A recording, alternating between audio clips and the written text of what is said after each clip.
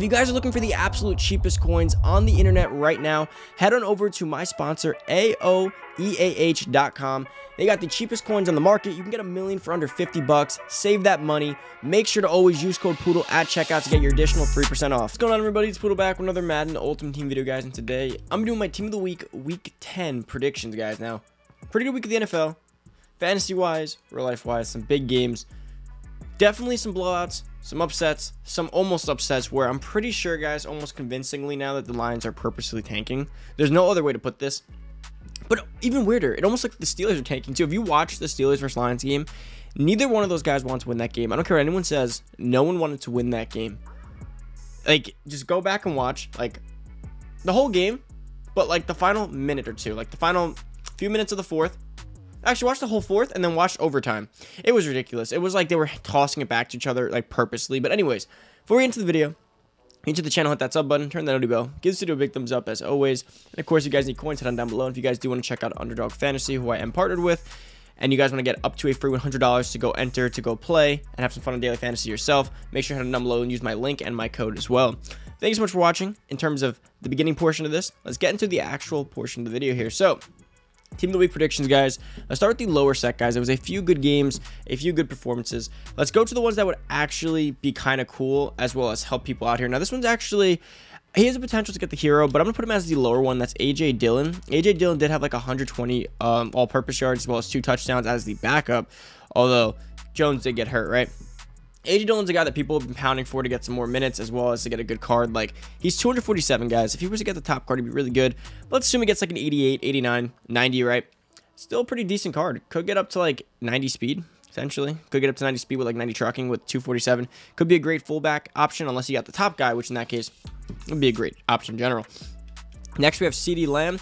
Well, before Ceedee Lamb, we have Ramondre Stevenson, but he's not going to get a card that's relevant. But Stevenson did have a really good day as well. He had over like 100 yards and a touchdown. Ceedee Lamb, though, another card that's only an 88. If he could get the +1, or if they could just give him the 90, right? 8 and 90, he would be about a 90-91, which would be pretty cool for any of you guys who do want a Ceedee Lamb card upgrade. Now, Ceedee Lamb already had a +1, technically, right? But I guess the 88 takes the +1. So, you got another one. He would be pretty good. He'd probably end up with like a 93 speed, because he gets up to an 89, then the +1 plus the power up, right? So he's right around probably like a 92 speed. His route running wouldn't be high enough for me to really care about. Card wouldn't be too great, but again, Ceedee Lamb, a lot of people probably want this card. Cowboys theme teams, of course, so there's some use for him. Then we had Eric Kendricks, who had a sack, pick, and 8 tackles. The problem with Eric Kendricks is that his cards are always kind of bad and slow, so I don't really see a use for his +1 in this specific situation, but we'll check it out anyways. Eric Kendricks has an 88 overall. If he was to get a +1, he'd end up at a 90 with the power up.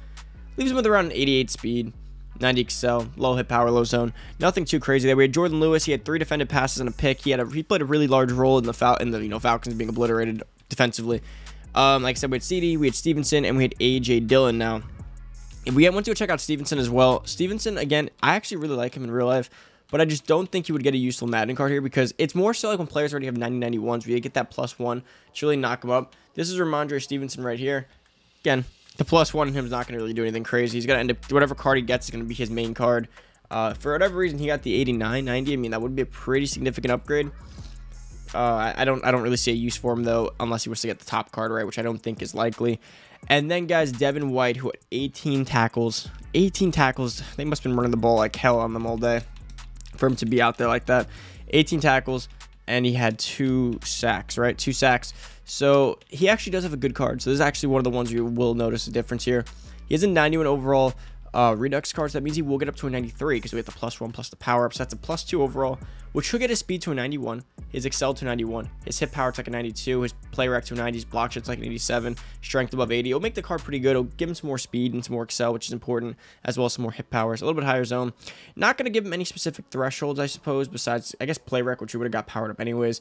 But yeah, that's it for the lower guys. Now let's start with the legend hero. So for our first offensive legend, which would be a guy that people would actually really like, and that's Julius Peppers. Now, they might be saving him for a promo. It's pretty likely, but he did have 3 sacks and 2 fumbles this week back in like 2008 or something, like 2008, yeah.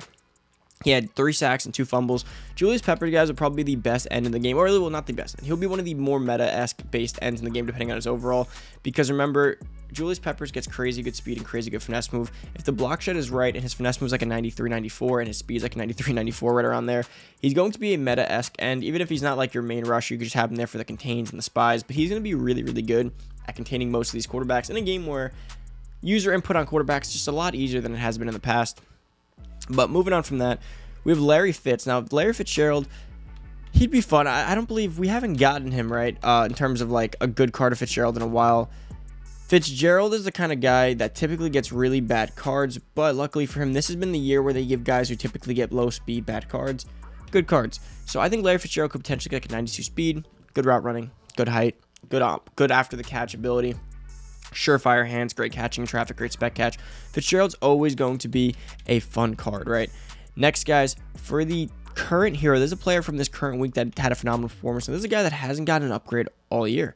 That's Patrick Mahomes. Patrick Mahomes, I mean, he had a bit of a rougher start to the year, still coming off it, but he had a great performance. He had 5 touchdowns, 406 yards last week, well, yesterday. Now, Patrick Mahomes is definitely due for an upgrade here. Could they be saving him for most Thanksgiving? Possibly. Could they be saving for Christmas? Possibly. But a Patrick Mahomes current hero would end up around a 94, 95 overall.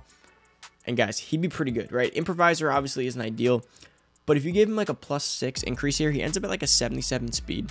He ends up in like a mid-90s throw power, mid-90s short. He gets a 90 medium and 90 deep accuracy as well as 90 throw under pressure. He gets all thresholds, right? And that's the key. He'll get every threshold as an improviser. So he will get I'm not sure if he gets escape artist. It's going to be close. It's just going to be the problem with Mahomes is going to be his abilities. There's a chance he doesn't get escape artist. There's a chance he doesn't get like hot run master. There's a chance he gets none of them, right? But I think he will get, his awareness will be above 90, but again, it's different for improvisers, but he will also be a higher overall. It really depends on the overall he gets as well as everything else. We'd have to wait and see until he gets the actual card if it's possible, but they could be saving him for a promo, which actually probably be better because you'll get an even better card like a master or something or blitz.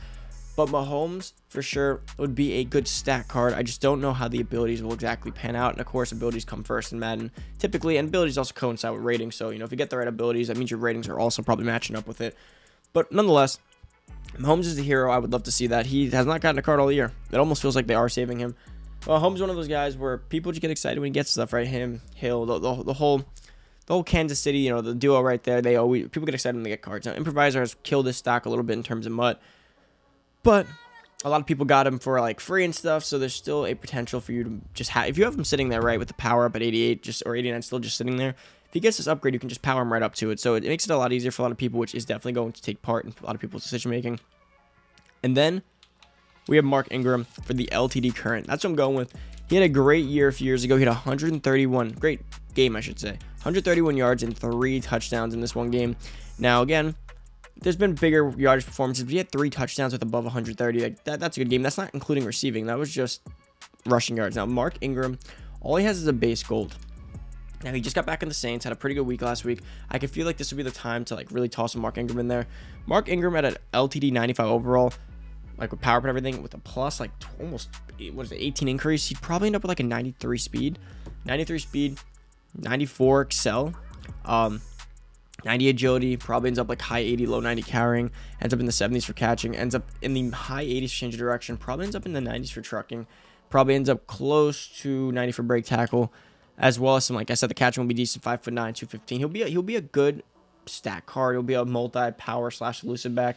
The only problem is I don't think he would be a meta back, maybe because of the weight and the height, but he'd be a fun card. I mean, he'd be an interesting card to see, especially if they do it like if they put him on the Saints for the LTD. Although this could be the Ravens year. I'm not entirely sure. This could be his really good year with the Ravens, or right before he left the Saints when he was still with Alvin, right? I'm not entirely sure because he was right on the cusp of that, but that's about it for the video. Hopefully you guys did enjoy. If you're new to the channel, hit that sub button, turn that notification bell, give this video a big thumbs up, and of course, if you guys want to check out Underdog Fantasy, the link will be down below in the description.